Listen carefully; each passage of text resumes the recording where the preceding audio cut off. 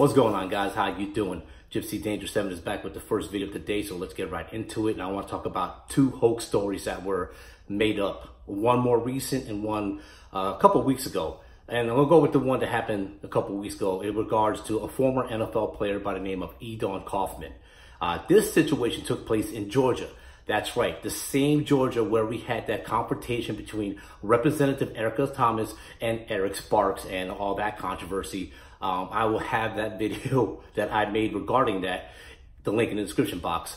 But in the case of Edon Kaufman, basically he vandalized his own business. He ripped the TVs off the drywall, okay, and threw them in the back of his SUV, and he used black spray paint to make a backwards ass swastika and put down MAGA. Okay, here's the thing about this whole swastika thingy. Of all the times you idiots out there call us Trump supporters Nazis, can you at least draw the swastika the correct way? Good Lord. Anyway, moving right along. So, in the meantime, while all this is going down, one of the workers noticed all this commotion. And remember that old saying, where are the cops when we need them? Just so happens the cops happened to be there. So, of course, the worker's like, there's something going on in there. I work there.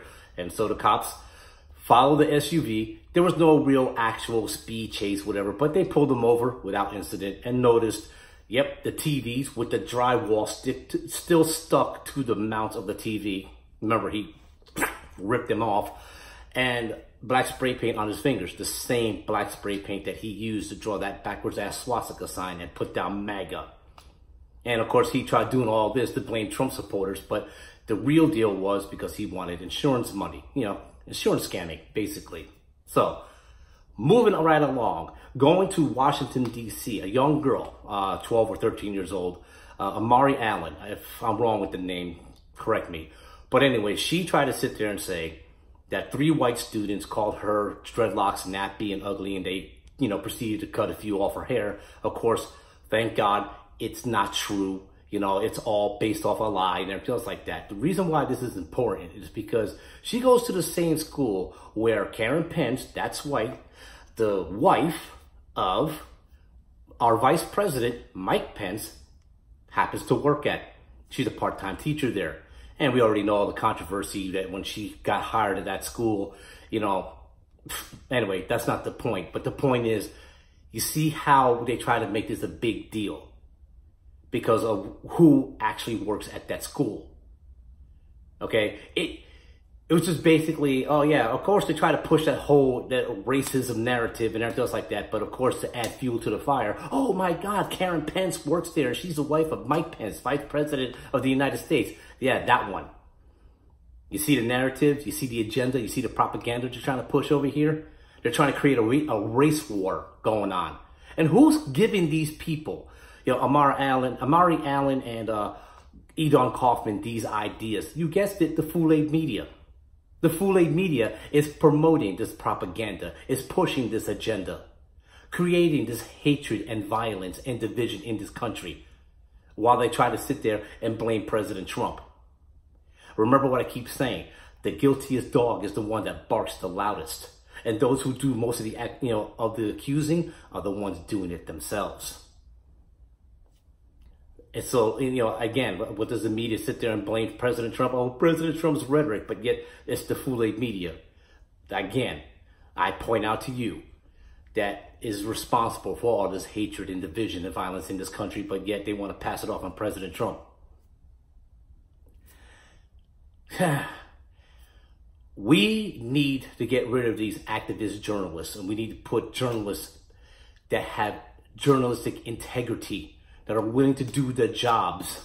You know, they're supposed to report the news, not make up the news. And you can see what's going on right now. First, they try to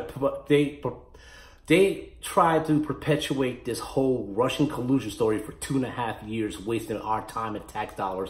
And now they're going after this whole Ukraine deal. This whole Ukraine deal that then Vice President Joe Biden is guilty of doing. And even there's even a video of him saying that he will withhold $1 billion from the Ukraine to the former president of Ukraine at that time. And even though he even said it, that the Ukrainian president at that time was saying, "You're not the president," and he says, "No, I'm the vice president. And I could talk to to then President Obama."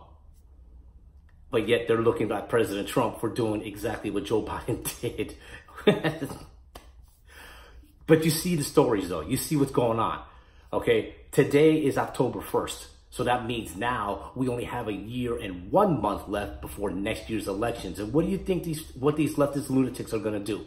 What do you think the FoolAid media is trying to do? They're trying to create all these controversies. They're trying to distract us from the elections of next year. They're trying to create these controversies to make it harder for President Trump to be reelected. That's all they're doing. And all these fake ass hoax stories about hate crimes and vandalism and cutting dreadlocks, that's just the beginning. Like I said, they went from Russian collusion to now this Ukrainian mania. And now, like I said, Edon Kaufman trying to do a part 3 of Juicy Smoulier. And now you got Amari Allen trying to do a part 4 of Juicy Smoulier. Oh, by the way, if you have not watched Dave Chappelle's Sticks and Stones, you'll know exactly who Juicy Smoulier is. But anyway, that's the video. If you enjoyed it, please like, rate, subscribe, share, hit the notification bell. Greatly appreciate it. And if you want to support this channel, link in the description box, Cash App, and the promo code for the Cash App as well is on there too. So I will see you in the next video if I have time to make it. Until then, God bless you. Jesus loves you. Holy Ghost guide you. Later.